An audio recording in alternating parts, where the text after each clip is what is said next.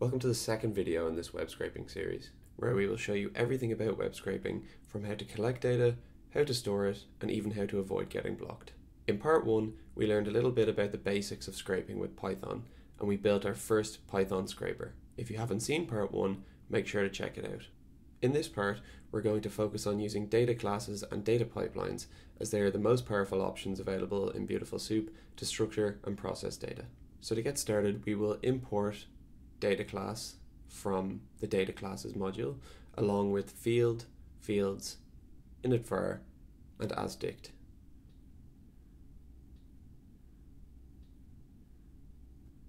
We will then define our data class with the @DataClass decorator. We will then call our data class product, and then we will start giving our data class some fields. Firstly, the field name, which is of type string, then the field price string, which is of type initvar, and initvar is used to create fields that are only used during object initialization and are not included in the final data class instance. So we can use that to get the GB price and the US dollars price. So we will define those two, price GB, which is a float, and price USD, which is also a float. So by passing init false to these fields, it means that they will not be included in the default constructor generated by the data class. So they won't be included in the initialization process because we are going to generate them ourselves. Then a field URL, which is of type string. Then we're going to define a post init function. And the post init function is a method that allows for additional processing after initializing the object. So in here, we're going to clean some of the data and also derive attributes like name, price GB, price USD, etc. So we will define these values, and for each one we will call a function to derive that value. Right now these functions don't exist, but we will fill them in shortly.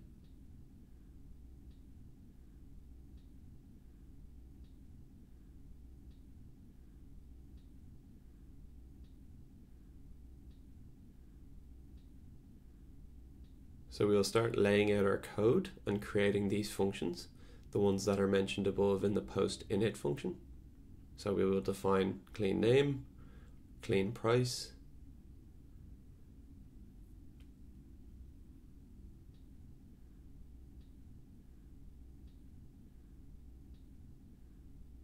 convert price to US dollars, create absolute URL,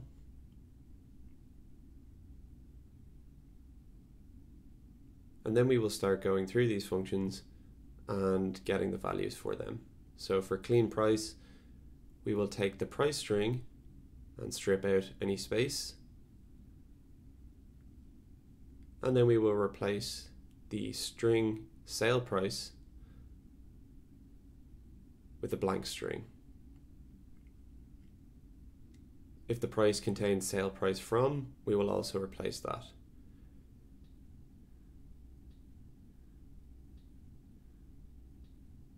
If the price string is empty, then we'll just return 0 because there is no price string. However, if there is, then we will just return the price string converted to a float. For converting the price to US dollars, we will just take the price GB and multiply it by some constant value, 1.21, which is indicative of the exchange rate for US dollars. For cleaning the name, we'll first check to see if the name is empty. If it is, we'll return missing. If it's not, then we will just return name with strip to strip out some of the space.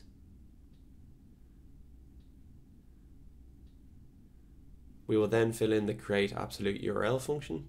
Again, if the URL is empty, we will return missing. However, if it has a value, we will return the chocolate.co.uk domain and append the URL to the end.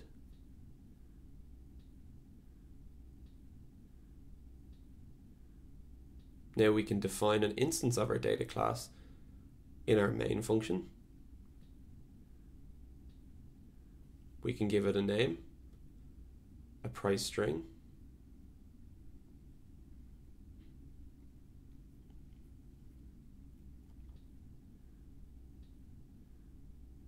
and a URL.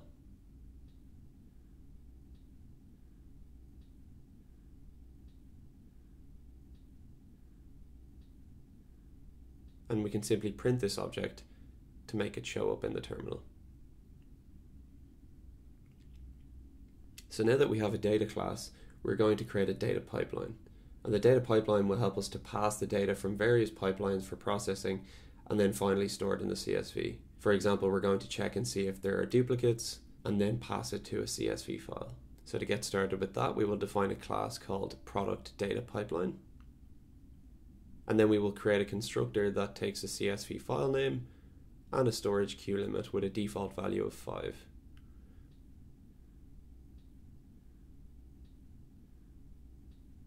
We will define a name scene list, which is used for checking for duplicates. We will define a storage queue value, which holds products temporarily until a specific storage limit is reached. We will define a storage queue limit, which is a variable that defines the maximum number of products that can reside in the storage queue. We will define the CSV file name, and we will also define a boolean called CSV file open, which will track whether or not the file is open or closed. We will then start laying out our class by defining some of the methods we will need. Save to CSV for periodically saving the products to a CSV file. Clean raw product to clean the scraped data and return a product object. Is duplicate, which checks if a product is a duplicate based on its name.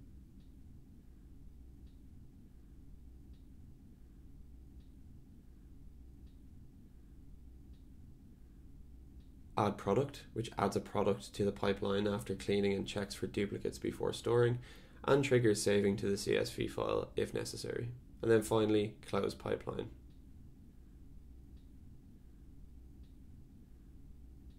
So for clean raw product, all we have to do is return a data class instance. Scrape data is a dictionary, so all we have to do to get the name is to get name.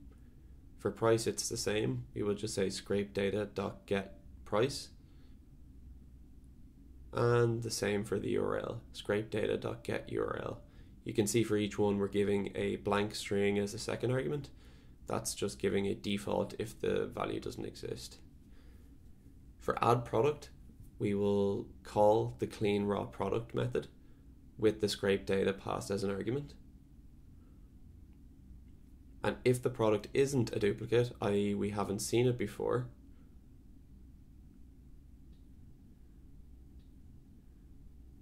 we will call self.storagequeue.append to append it to the storage queue.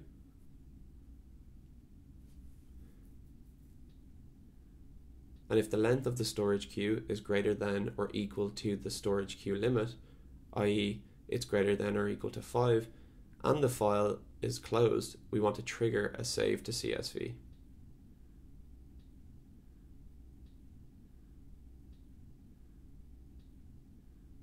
For is duplicate, we're just going to take the product data.name and check to see if it's in the name scene list. If it is, we'll just print duplicate item found and the name of the product.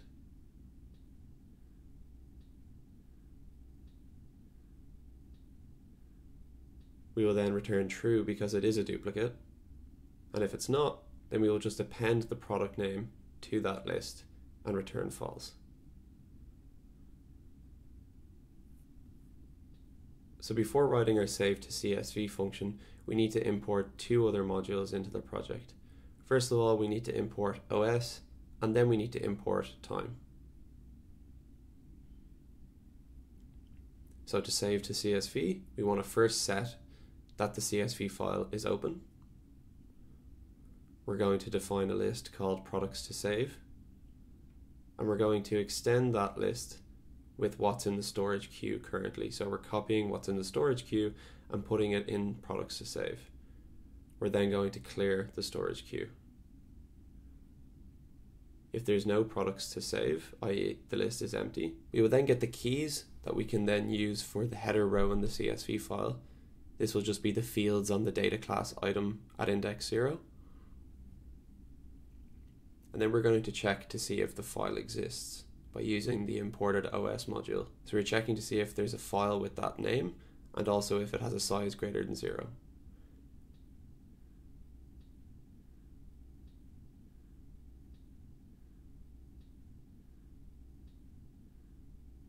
We're then going to open the CSV file in append mode, which means that if the file doesn't exist, it will be created, and if it does, it'll be appended to. We'll set the encoding to UTF-8.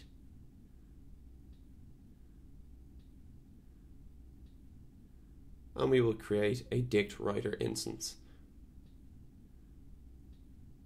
which takes the output file and the field names, which is equal to the keys that we defined above. If the file doesn't exist, we want to write the header, which will be the keys that we defined above.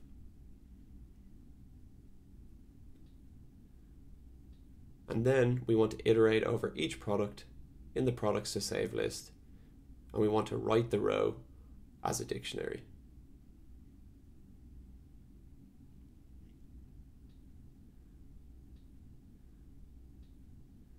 Then we want to set CSV file open to false. So to test our data pipeline, we will come back down to our main function and create an instance of the data pipeline.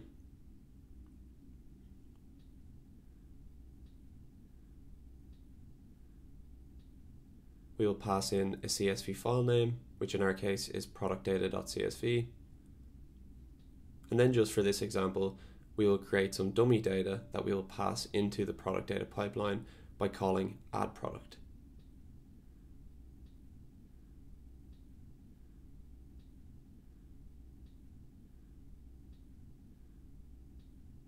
After adding 3 products, we will then call datapipeline.closePipeline. In the close pipeline function, we will just check and see if the CSV file is open. If it is, we will sleep for 3 seconds. Then if the storage queue is greater than 0, it means that there's still stuff in the storage queue and it needs to be saved to the CSV file, which we will do by calling self.save-to-CSV. Now when we run the script in the terminal, you will see that a new file called productdata.csv is created, and inside is all of the cleaned data that we just inserted. So that's everything we're going to cover in this part. We hope you have gained a solid understanding about data classes, data pipelines, and periodic saving to CSV files. If you have any questions, please leave them below. In part 3, we'll work on storing our data. We will try some different storage types like JSON, S3 buckets, and even databases. Make sure to check out that video. Also, don't forget to like, comment, and subscribe.